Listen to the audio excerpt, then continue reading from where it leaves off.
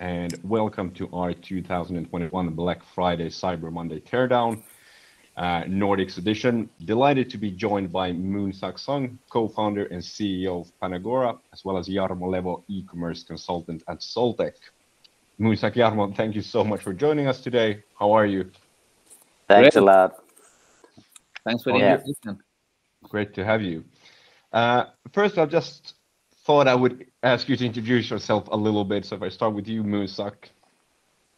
Well, I've been working as a consultant within the e-commerce industry since 2001. So it's 20 years something. And I've seen a little bit of, good things, bad things. And that was before Black Friday and Cyber Monday even started. So I've been involved in some startups that passed like 150 million euro in annual revenue, like more than 15 times now, I think. So yeah, something like that. Cool. How about Jarmo?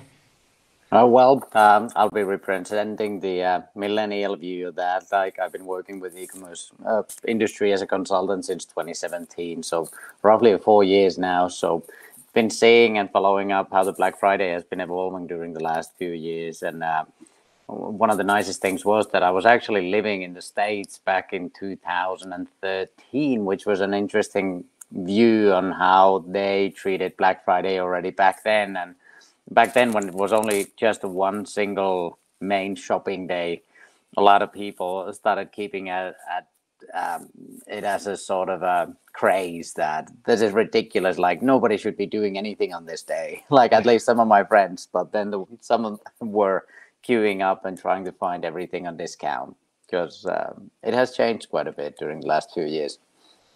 It definitely has, yeah, that's true. Did you guys, by the way, buy anything personally during this period, or did you find any good offers? Yeah, sure. I usually try to place some order just to see how fast you can get the delivery. Yeah. But everyone's getting much better on fast deliveries. Like some years ago, it could take weeks. Yeah. I had that issue actually. I didn't buy anything exciting except a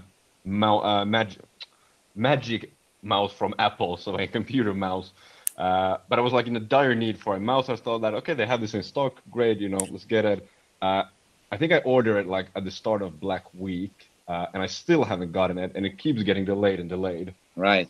I'm not sure. Is this something you've noticed in the industry, specifically during like the Black Week, that issues with deliveries or? Yeah, totally. I mean, if the pandemic, for example, if someone gets sick in a warehouse, it could completely like destroy the whole setup. So usually like the last 2 years, it has been back and forward with capacity at the warehouse due to the pandemic and whatever regulations or non-regulation or whatever measures you have to do from a management level to make everyone feel safe and so on. So it's not always about don't having the capacity, but you have to be careful, stuff like that. Yeah, it has definitely had some effect also in Finland, but luckily the main few clients that I've been working with during this Black Friday, they were able to get all their stuff stocked up way before, like after the Suez Canal issue, and they're not working that much in the electronics industry, so they actually had most of the stuff ready, but what they basically had to do was still to organize their warehouses to run 24/7 now during the Black Week and at least 1 to 2 weeks after it. Right. So that is definitely something that they've learned during the years, that just stock up on employees whenever you're possible and like keep fulfilling the orders as much as you can, because otherwise you can't make it for the Christmas, because and that's the next point that's going to happen, like first the Christmas sales and then everything happening after the Christmas. So yeah. Did you guys put any, or let's say what did you expect to kind of happen over the Black Friday / Cyber Monday weekend? I mean, so most of our clients do cross-border e-commerce, so most of our clients are not like having Sweden, for example, where we have our headquarters as the main market for growth. So Black Friday has been here and Cyber Monday has been here for quite a while now, and in Europe as well. But if you look into one of the largest e-commerce markets in the world, like Japan, Black Friday is like on the very first, it's like second or third year. This is like a brand new thing. So what we try to do to compensate for the lack of interest and insane competition to get the consumers here, saying, hey, Black Friday here in Sweden is like every retailer does it, every brand does it. So how should you have a unique offering here? We try to identify emerging e-commerce markets around the world where Black Friday maybe is more a new happening, a cool event. And the lucky thing with the cross-border e-commerce to those kind of countries that they are not so sensitive with long delivery time. So we can both reach them with something new and fresh in communication. We have enough time to deliver without canceling the orders. So it's very low returns on these kind of markets. So we saw a huge growth in APAC markets, Korea, Japan, and those kind of markets where they're born and breed with licensed brands. I mean, there could be global brands, but when you find them in a market like Korea or Japan, for example, it's not the brand that controls them. It's a local company that has a license that controls them, or they're like exclusive distributors and so on. So these kind of local and old structure business model has created a local price level that is usually much higher than in Europe and US. And that's the key reason why cross-border e-commerce is growing so much in APAC, because a lot of the young consumers, they don't feel so motivated to go to a department store and pay 30% higher retail price. And then when you add something like Black Friday and Monday, we completely destroying the local competition. So we in those kind of markets, it's been like the new records. While here in the northern part of Europe, it's been like just hard to maintain the same level as the year before. Very hard, to be honest. So, but in total, it has been good. But if the growth has been outside Northern Europe. The few clients that I work with, they actually started investing in the Black Friday probably a few years ago as well. And now during this year, they kind of ramped up a bit, and their e-commerce stores have been more established lately. So what we saw during the last week was that we actually saw 100% growth over last year, which is kind of good. But the biggest change is that now that it's Black Week, and everybody knows that, one of the most peculiar things is that it's not focused anymore on Friday. Thursday was actually the strongest day for sales in Finland for the clients. And that is interesting to see that kind of the emphasis and the meaning of Black Friday as is has grown smaller and smaller, and instead it's spread out on 5 different days and then Cyber Monday after that, which of course is good for the it's kind of better for the sites and how they perform, because like usually when you see those news about Black Friday crashing e-commerce stores, now we can avoid that because it's spreading out on a like greater area of days. Yeah, I think that's very interesting observations, and I agree with that, because I remember a few years ago when it was very heavily focused still on Black Friday specifically. I remember trying to access several different stores, and it just said that you're in queue, please wait like an hour and a half. And I mean, at that point, you just give up. But now, since it's so spread out over the week, it's probably definitely more spread out in the sales, and probably not actually as focused on that specific Friday.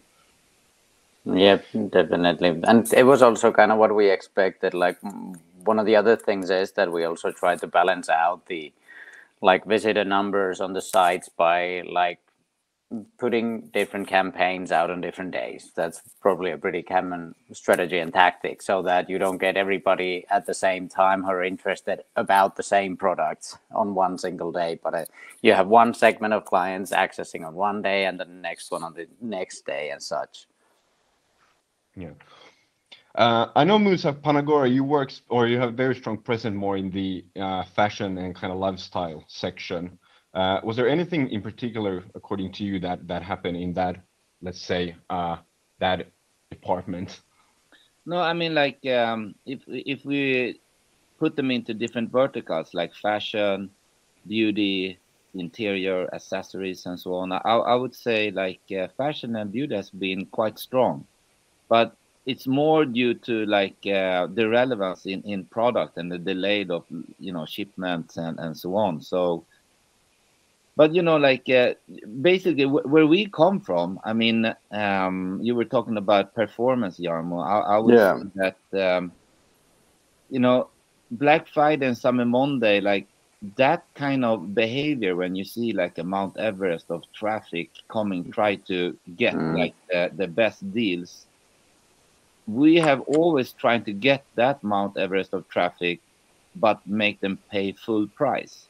I mean, how much skills do you need to have to sell a Samsung Frame TV for 40% discount? Exactly.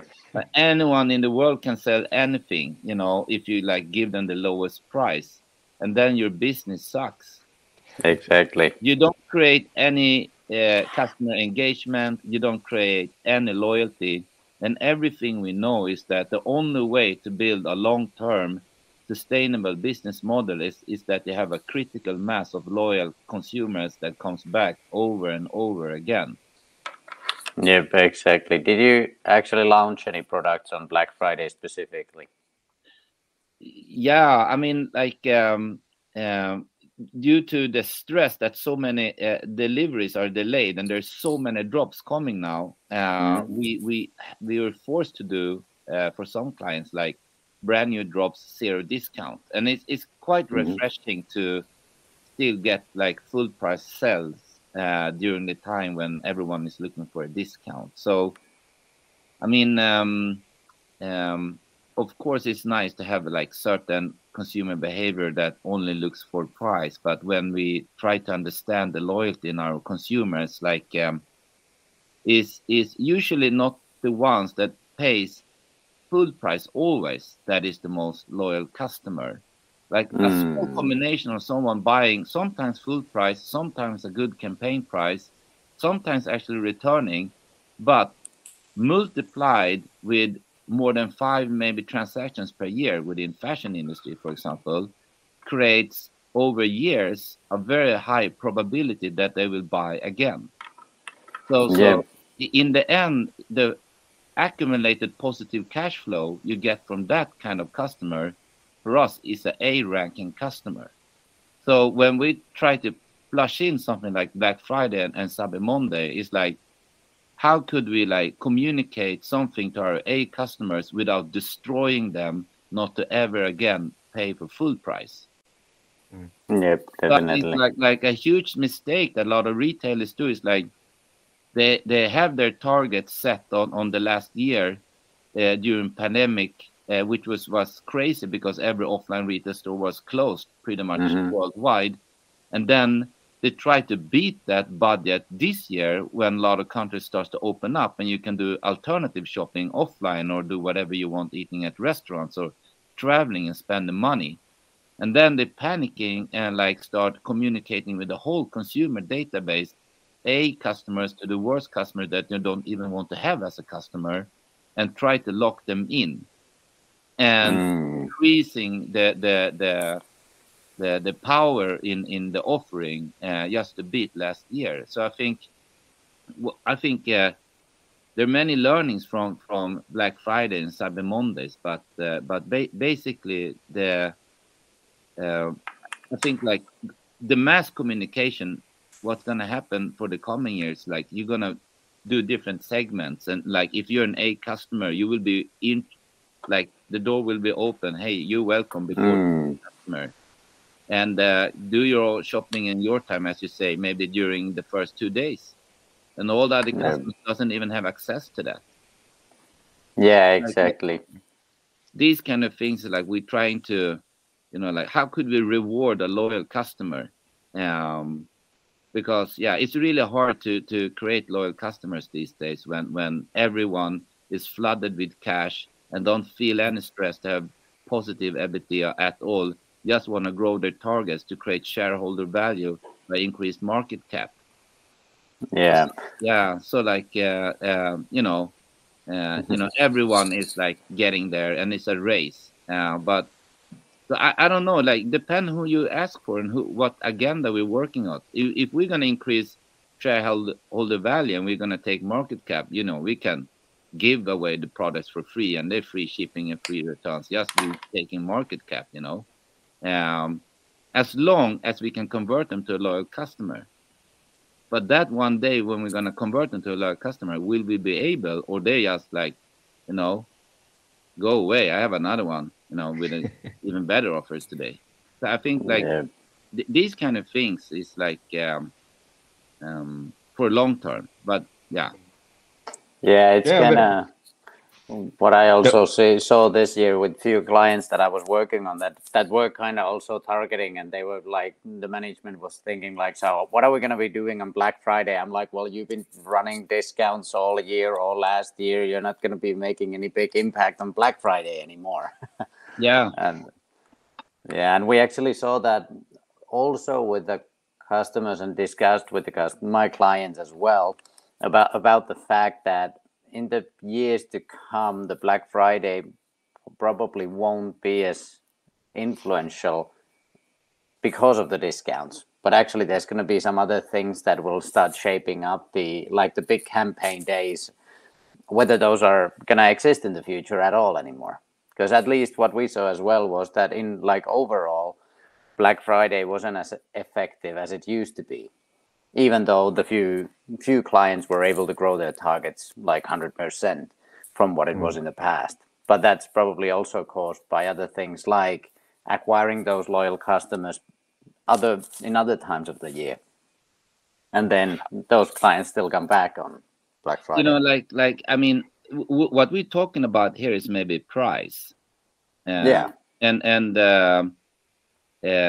internet has been founded. The creator of changing consumer behavior is a lot of bad boys of tech. If you take like Sean, who founded Napster, and suddenly you can download music for free. Of course, like he gets more than 100 million people to download Napster, and everyone is like, "This is great." Something that used to cost money and suddenly is free. I guess that's the fastest way. That's the craziest Black Friday, Cyber Monday attack you could do. But of course, there will be angry lawyers knocking on your door like, hey, you should stop that, But what's the value of that consumer behavior you created? So let's say the consumer behavior of Black Friday and Cyber Monday, that is a behavior. Whoever founded that behavior, there is something there we can capitalize on, because to create another Black Friday or Cyber Monday, who's gonna pay for that? Whatever the content is gonna be in next years of coming Black Friday and Cyber Monday. I mean, the reason why we're talking about it now is just about trying to understand like how it's gonna the evolution of this. Like the evolution of Napster was this Swedish guy launching Kazaa because the lawyers closed down Napster and the behavior wanted to download music for free. It wasn't until like Steve Jobs entered with iTunes and iPods and became the highest valued company in the world that made a legal version of that. And every big change of consumer behavior, there's always some smart person or company somewhere that's gonna find something new and like redirect it. So the most dangerous thing that could happen is what Apple did to the music and movie industry for some years, is that some Amazon or that company would like Alibaba, Tmall, whatever mega platform, we just take a grab on this behavior and pipeline to themselves, and in many ways, the most worrying thing is that like these mega companies is creating these huge ecosystems.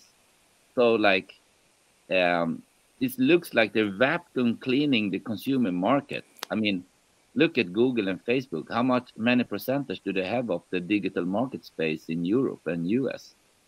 An increasing amount, or Yeah. maybe most of it actually. Yeah, if you add like the small ones like Twitter and Pinterest and whatever there is out there, and you add Apple, you add Google, you add Amazon, how many percentage of the European population do they have? Yeah, probably They like majority. taking it like this. And then, like, what do we counterattack with? Where does Black Friday and Cyber Monday come from? Yeah, from the States originally. Or well, I think no, neither of them came from Asia. Singles Day was the only one that came from Asia originally. Yeah. Yeah. So I don't know what they were cooking, you know, when this guy at Alibaba is like taking 11 of November is like 2 ones, looks like 2 single persons. That's a single day. And if that was a counterattack, or if like starting before Black Friday, Cyber Monday, is like, let's do it before them, you know, creating a new behavior in a market with 3 times the population of the largest digital economy, or the biggest economy is US, but biggest digital economy is China. And, you know, that was a huge counterattack. He did what Sean at Napster pretty much did. That was that guy at Alibaba pretty much like, hey, we just before you. And we're taking the money from the wallets before you. And, you know, it's only that certain amount of cash out there, and it's only like 365 days per year. And who's going to take all that cash? Yeah, I think something that might happen in the future is that you could have like restricted days for, like, let's say that you can only buy an iPhone on 1 day each month. What's going to happen? Then everybody wants to buy it on one single day. Like things like that actually restrict the behavior and guides it towards certain brands on a certain day is probably something that's going to come, because then you're relying on something else, the scarcity, to produce the demand. Totally. So like, I mean, like we see a lot of physical inventory moving offline to online, but like, you know, how fast are we moving from moving physical inventory online to actually digital inventory? What's the value in physical inventory over the coming years? And we see billions and billions of revenue in digital economy with no physical inventory. Just look at how much of the revenue on Apple downloading apps at Apple is gaming. Yeah. And how where are all the fashion brands doing their launches of their new products? In games. How many concert tickets did Travis Scott sell in what is this game? Fortnite. Was it like, I don't remember, was it like 40 million tickets or something? Is there any arena in the world that has that capacity? So yeah. like, I think like not to get obsolete and get stuck in like historic success factors, instead of trying to understand what's coming next for Black Friday, Cyber Monday, or whatever consumer behavior. But because I guess like Jarno, when you like lift Singles Day, I think it's like the big question is, why did they put it before Black Friday? And what has happened with China as an economy? Yeah, true. Their retail revenue online is 3 times bigger than US. Yeah, it's grown quite a bit, and they probably grabbed some Western like customers as well. And look at us in Europe. You know, we try to build legal walls, the new Berlin Wall with GDPR, General Data Protection, and we think that's the best move we can do, playing chess with the American and Asian economy as a counterattack. Hello. Yeah. And do we really see that it stops them? It's like parking wrong with your car and pay a small fee. They're like, yeah, we take that. Yeah. But I think that's an interesting, actually leading into another topic as well, that kind of when we go forward from here, we first had the Singles Day, huge discounts, then comes Black Friday, but then now we have Christmas is just around the corner. Yeah. How do you kind of see that tying into everything? No, but like first, everyone is trying to understand when is the last day of shopping, so you can get your delivery before Christmas, and that's Yeah, because then starts the after Christmas sale as well. yeah, exactly. But you know, like it's really hard to put everyone in one basket because you have like the highest valuated companies are usually evaluated if they become like a marketplace, like a platform. If it's it doesn't have to be like commodity products like Amazon. It could be like lifestyle, for example. Look at Farfetch and so on. They're platforms for fashion. But under that, you have retailers usually that has like Zalando and so on. Like they're really big in revenue. But under that, you have the brands. And if we like put marketplaces in one corner, retailers in a second corner, and brands in a third corner, it will be more easy to understand and answer your question, because the trend at brands is pretty much they refuse Black Friday and Cyber Monday. They will not have a discount at all. And also they are in a situation, many of them, where they are have a relationship with the marketplaces and retailers where if they discount too much, they're cutting the legs of their biggest customers. So the transformation offline to online is one thing, and there's a transformation that back in the days, the first 10, 15 years of e-commerce, is only been marketplaces and retailers that had big revenue. But now Nike, for example, is the largest fashion brand by value in the world, thanks to Corona, because closing down their wholesale clients could make Nike take back the sales and sell direct to consumer. Within 2 years, they've grown insane. And these kind of brands creates huge inspiration to all the startup brands around the world. Like, we're going to do the same.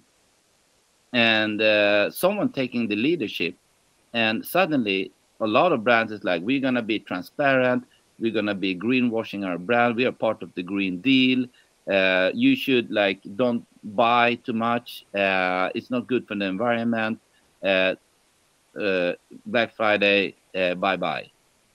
And probably like when we look at Christmas, like at least what we saw from the trend of the product data, like one of the things that people bought was not like the things they needed immediately now, but what we actually saw was that people were purchasing a pre like ordering Christmas gifts already at this time of the year, and we've actually seen that happen since September.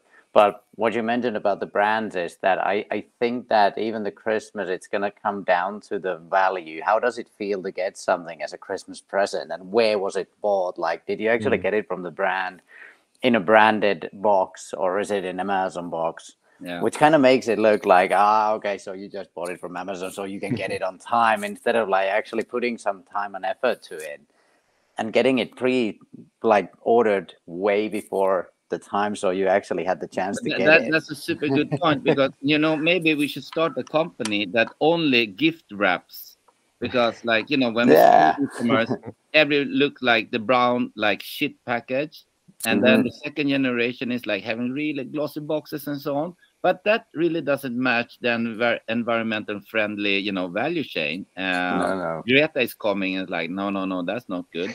So we're going back to where we started, having really ugly brown boxes, and who wanna have that as a gift box? But retailers and brands cannot really do it too glossy, because it would destroy their position as an environmental friendly company. True. I know, Jarmo, you work with various different companies as your role as a consultant.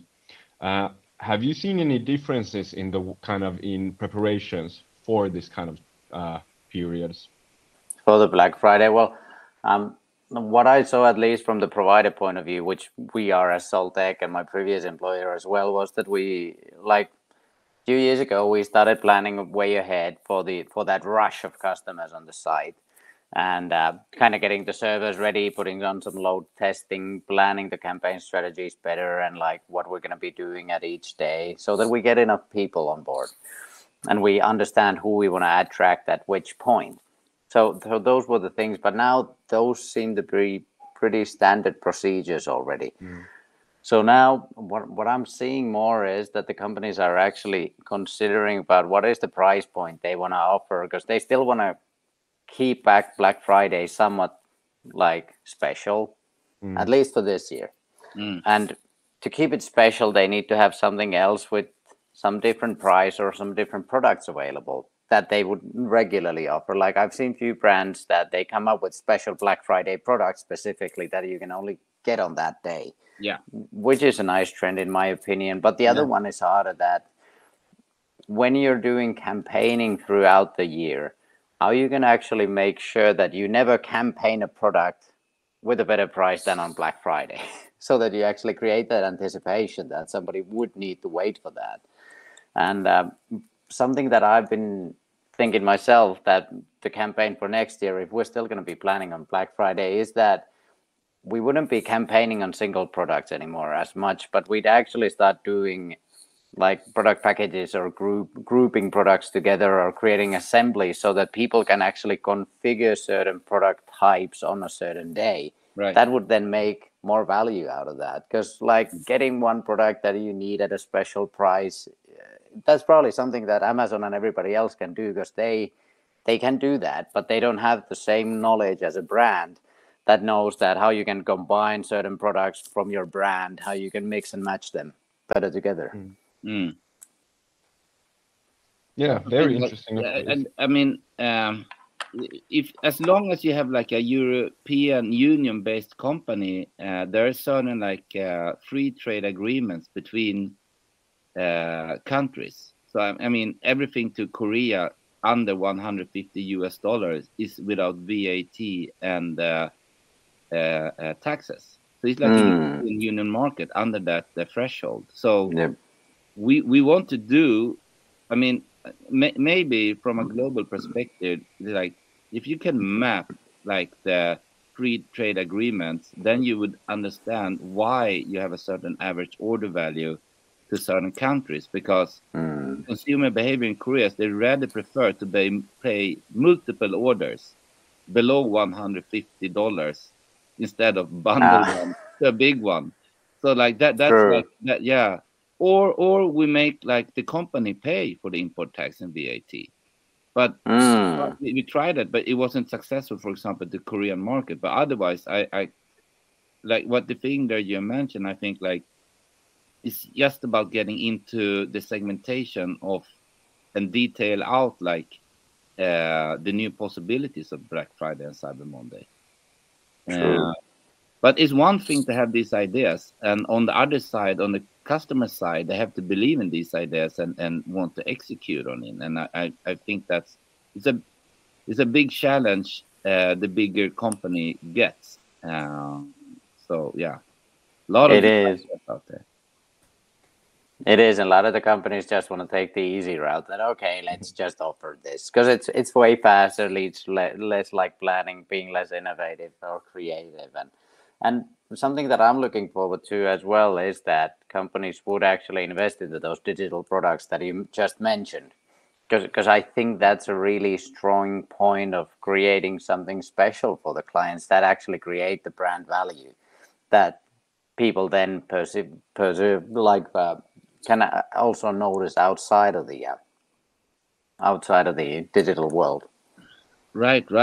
So who knows what's coming up? I mean, like we even have a hard time to identify who is a customer, you know, because like a customer can create multiple accounts and of different reasons, because they want to maximize the chance to win a product or, you know, whatever it is. So this whole thing that is coming around the corner with the crypto technology, with NFT, that you could maybe like not only on a product level confirm that this is an original product, you can track the whole the ownership chain, but also maybe you could NFT other things in the value chain, like, you know, who are you, Are you the real customer? Mm-hmm. And all these things that's coming up now, and try to understand like which tech stack and the industries like is gonna connect what, and with increased bandwidth. I mean, like we're coming with 5G right now, and we in Europe are really slow with 5G. So we see countries that has rolled out 5G years ago already talking about 6G. And while they're talking about 6G, they're like years ahead about what's the new services that are coming up, while we are here talking about legacy stuff. We pretty much talking here about 4G stuff, and what we can do with that.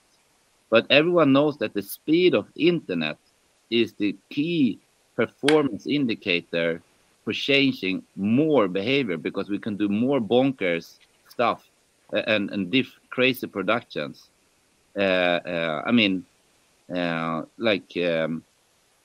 it comes to user experience. So I don't know how can you produce a new Black Friday if you had 5 or 6G? Like, what kind of content can you communicate, and what kind of user experience, what kind of consequences would it give compared to what you had e-commerce 20 years ago and talk about 3G? Yeah, exactly. What has changed what's the foundational changes in consumer behavior when it comes to speed? Because Jarmo, I completely agree that every single millisecond is important for conversion. What creates the very foundation of us even talking about that? And that's like the internet infrastructure. Yeah.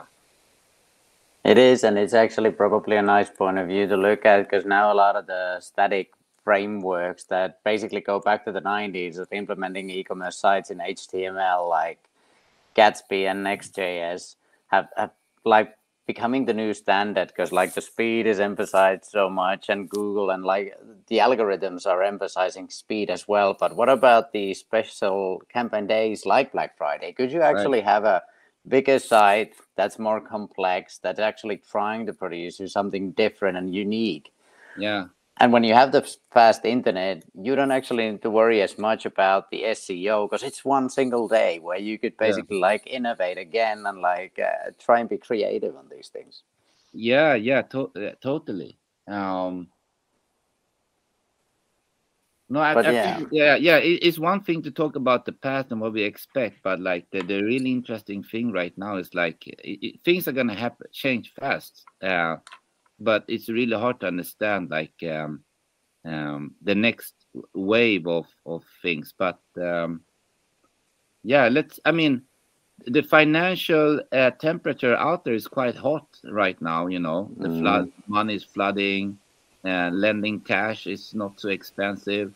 But what happens when it's not that cheap to lend money anymore? Will that day come? And how will that affect consumer behavior? Will it and in the end, shopping again, or? I think in the end, of course, every consumer expects to actually get their products in their hands as well eventually. And I read some articles that there's been a lot of issues with delivery, specifically this year. Is this something you've noticed as well in your various fields? Oh yes, I mean, I guess it started, with the Chinese production getting delayed. I think it was like 5 weeks. But 5 weeks destroyed the whole supply chain. And you could see the increased price of logistics from Asia to Europe and US, and the container prices going up from $2,000 to today, I don't know, $18,000 is insane. And between that, of course, the Suez Canal disaster just amplified the problem that we have. So like seeing these kind of, like, for example, Japan was about to have the Olympics. So of course, every brand that makes money on the Olympic, which is a lot, they had to cancel whatever they produced. But it was too late, I guess. So there were warehouses around the world with products for global brands ready to be sold at Japan Olympics, but there were no Olympics. So we're talking about complete failure in supply chain, but we also had to add all the existing products in existing warehouses couldn't deliver to the biggest event on this planet. If you combine those two events, for example, and all other events, of course, small concerts and so on, yeah, that was the biggest fuck up ever. I mean, you could literally not go inside a warehouse without being afraid getting products over your head. No. You had to build a new warehouse everywhere just to take care of the products coming in, because suddenly when they come there with the boat, well, the product from that warehouse wasn't always delivered because a lot of the retail stores were closed. So the e-commerce warehouses in the end, they couldn't even get the right product or get the product or to get the products in time. You know, everything was like fucked up. Yeah, especially from the global brands perspective, because they're in such a big part of this value chain. That was pretty much what happened, you know, for many of our clients.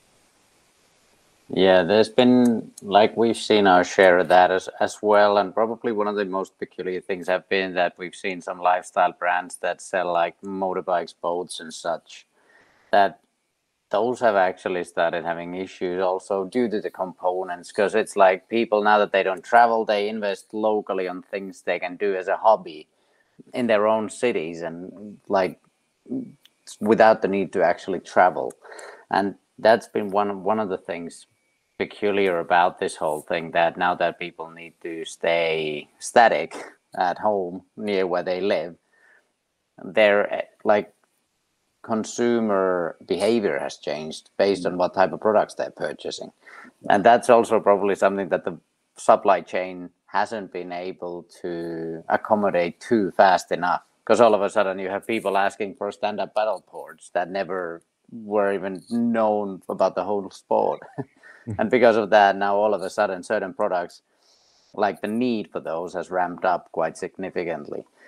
On a local level in Finland, I think we managed okay, because, well, we're kind of logistically challenged as is, because Finland is so spread out and there's so little amount of people in big cities in that sense. So it hasn't changed so much here on a local level, but like on all the products that we rely on globally, of course, we've seen our share. Interesting. The last point I still want to touch upon is a little bit about, let's say, going forward in general. Obviously, we've seen the last 2 years a huge spike in e-commerce traffic since COVID started. But I read earlier this morning, now I'm not sure if this source is reliable or not, but it said that this was actually a slow in, or the Black Friday was actually slowing down, and this was a clear sign in trends that the shift is actually starting to go back more towards brick and mortar stores. And I'm just curious to hear what you guys think. Is that something we can expect, that more people are gravitating more back towards the old physical stores? But you know, like so this is a hot topic, of course, for the real estate owners. But basically in Sweden, I don't think since 2019 there's have been increase of retail square meters, and that's before the pandemic.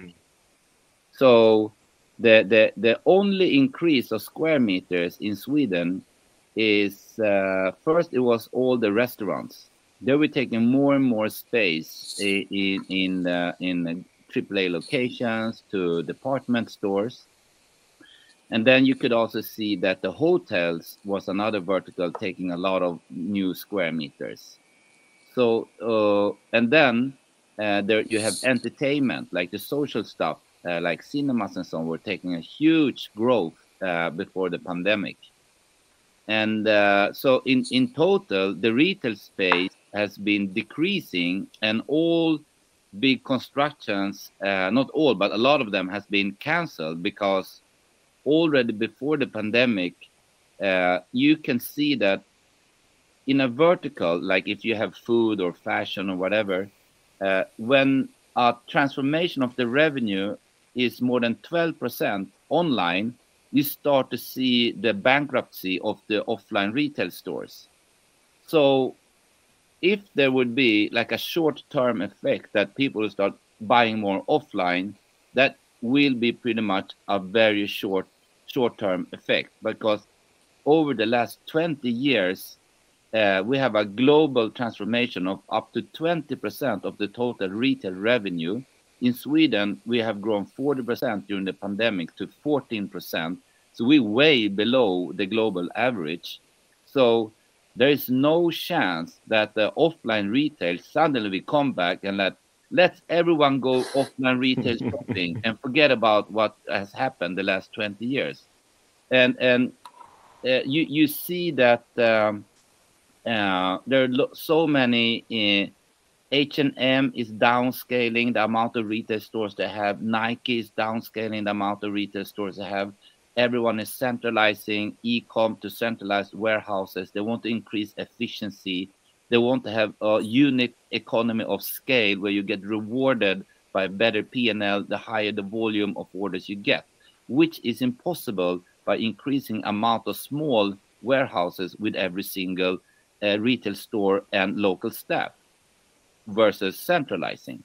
So no, I'd absolutely not believe that will be. That is just a real estate PR company trying to push some kind of positive news and say, hey, we are still relevant. And offline retail, we're on the comeback. But I think like we will see a complete change of the inventory of the rental spaces. I completely believe it will be the e-commerce companies actually be the one that rents the physical retail space, not because only to make revenue, just because they're sick and tired of paying Google and Facebook for customer acquisition and start building brand awareness for real instead.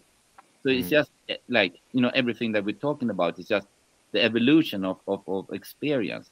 And this whole dialogue with offline and online is completely idiotic anyway.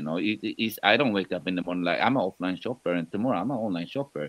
It's like it's just a human being that, depending if they have time or not, or energy or not, or whatever it is, the circumstances like creates certain behavior.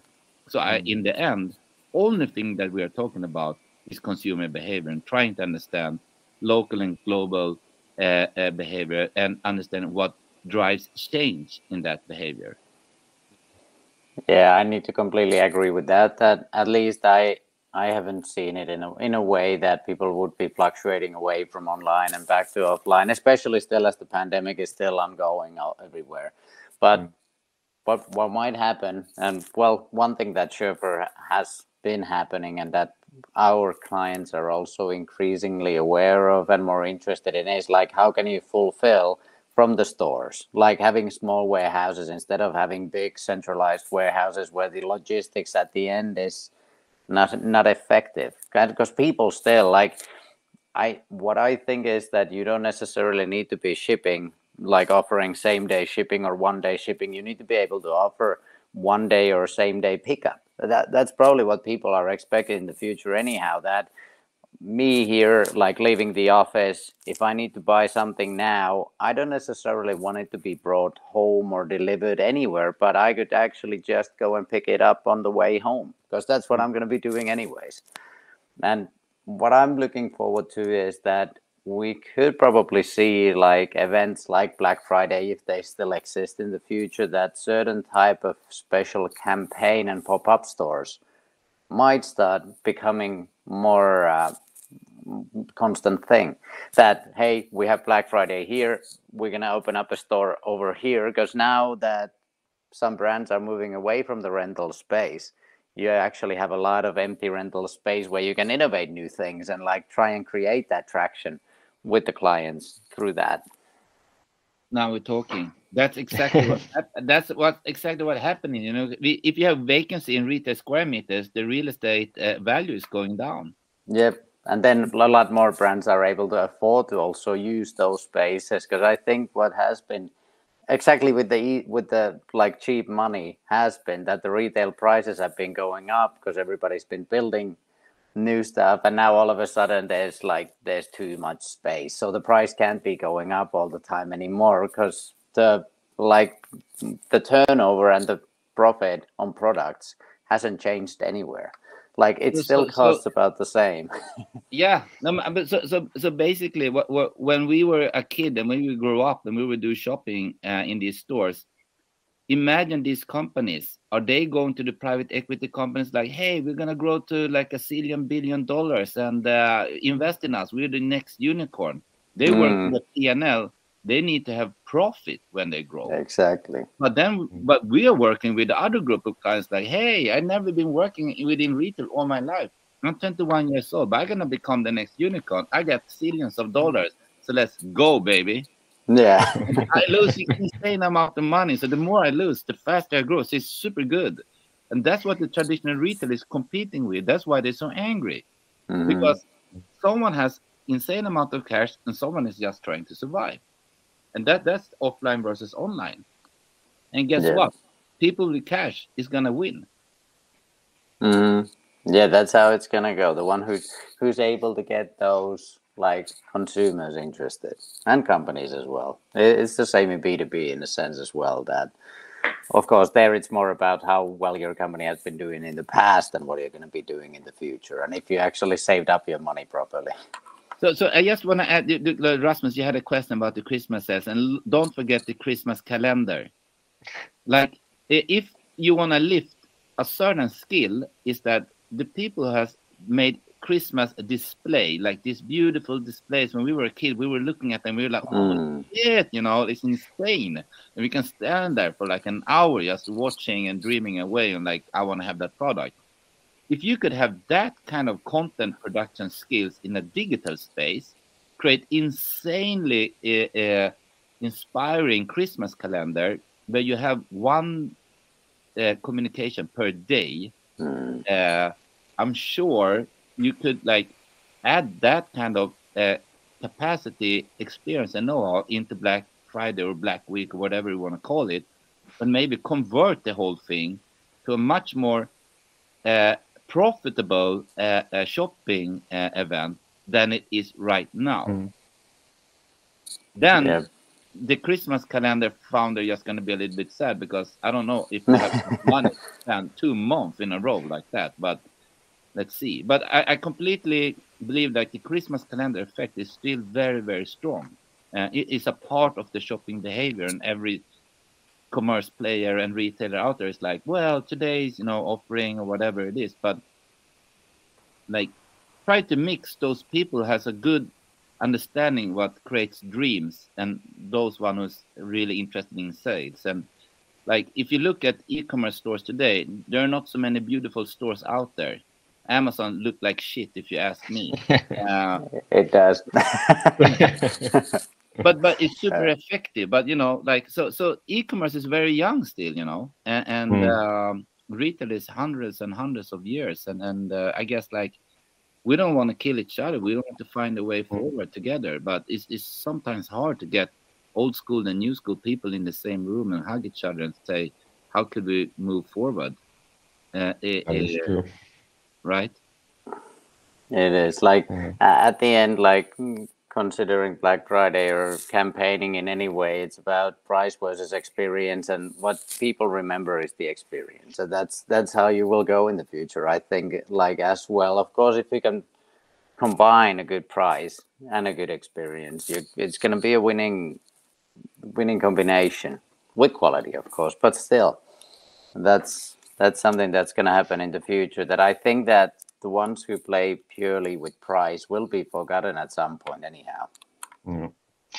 Very good points. And I'm afraid we're running out of time, but I'll thank you both very, very much for your time. I think this was very inspiring and very helpful, and I really enjoyed this session. So thank you both very much for your time. Thank you.